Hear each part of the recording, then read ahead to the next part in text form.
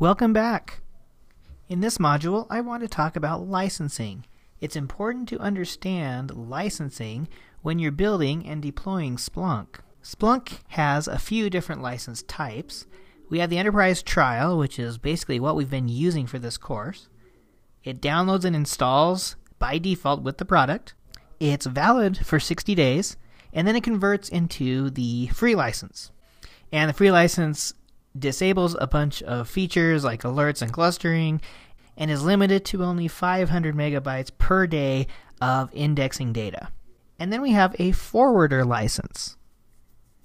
When we install heavy forwarders, we will be applying a forwarder license to those Splunk nodes.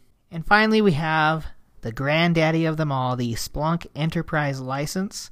It's purchased from a Splunk sales representative, and the daily indexing volume is based on how much you pay. So what happens if you exceed the license quota? If the daily license quota is exceeded, you get first a warning. If you get 5 warnings in 30 days, you get a violation. In earlier versions of Splunk, search is disabled when there's a violation.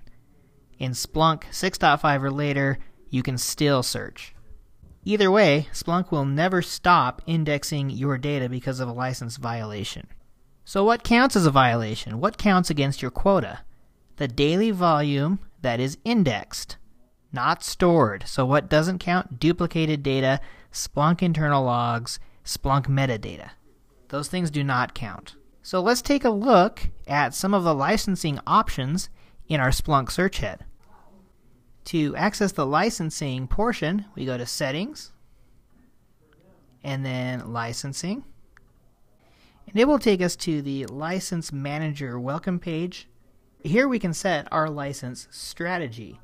As you can see here, we have no alerts and no violations. And we are in the trial license group. If we purchased a different license from a Splunk representative, we could go to Add License and upload a Splunk license file. We can also generate a usage report to see how much data we are indexing. If we deployed Splunk in a distributed environment with a dedicated license master, we could change this machine to a license slave, and it would get its license information from the license master. We can also change license groups, and when we install heavy forwarders, we will be changing the license group to this forwarder license here. And as always, I thank you for joining me in this segment. I look forward to seeing you next time.